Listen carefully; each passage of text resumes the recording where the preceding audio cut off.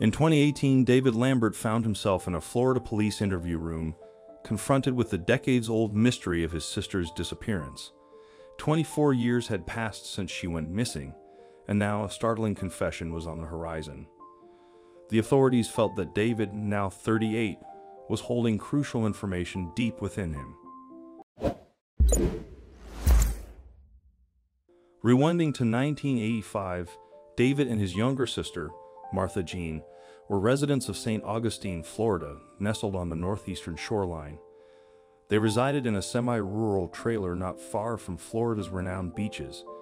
David was a teenager at 14, while Martha, 2 years his junior, was just 12. Attending Kenner Junior High School, Martha Jean was distinctly small for her age, with her weight barely touching 70 pounds. David characterized his sister as tenacious and spirited. In November 1985, as the Lamberts geared up for Thanksgiving, a culinary mishap with the turkey led to heightened tensions in the household. To escape the ensuing uproar, David and Martha Jean left their home for a walk. David, having some cash on hand, entrusted it to Martha Jean for a store visit. Their wanderings took them past the now derelict Florida Memorial College. Though abandoned, it was a beloved haunt for local children. A detective on their case even dubbed the area the poor kids' Disney World. While exploring the deserted college, Martha Jean decided to venture elsewhere. She subsequently vanished without a trace. Despite exhaustive police searches, no sign of the young girl emerged. From the outset, David was under a cloud of suspicion, but a lack of concrete evidence hampered any definitive action. The mystery of Martha Jean's disappearance took its toll on her parents, leading them to divorce by the year 2000. Many years later, after an unrelated arrest for writing a bad check, David dropped a bombshell.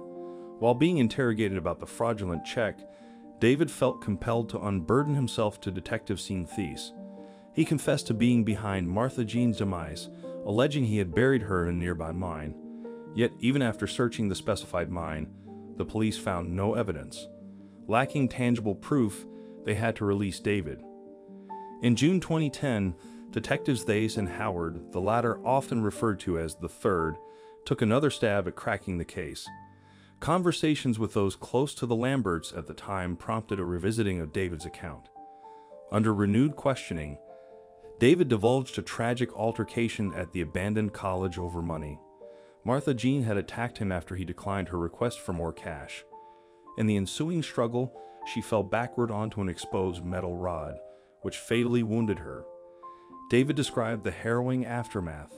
He tried to aid his injured sister, but with no one nearby to help, he opted to conceal the accident. Using a discarded street sign, he buried her. Detectives probed David on why he kept this secret from his parents. Fear of their reaction, notably from his mother, was the reason he gave for his years of silence. Presented with a photograph of Martha Jean, David provided a written confession and even drew a map hoping to pinpoint where her body could be found. But her remains were never uncovered.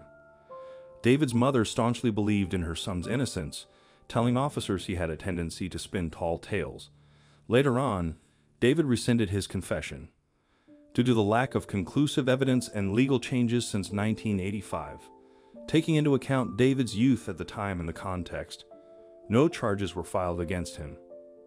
The actual happenings of that ill-fated Thanksgiving Day are still enigmatic. Stay tuned for further updates.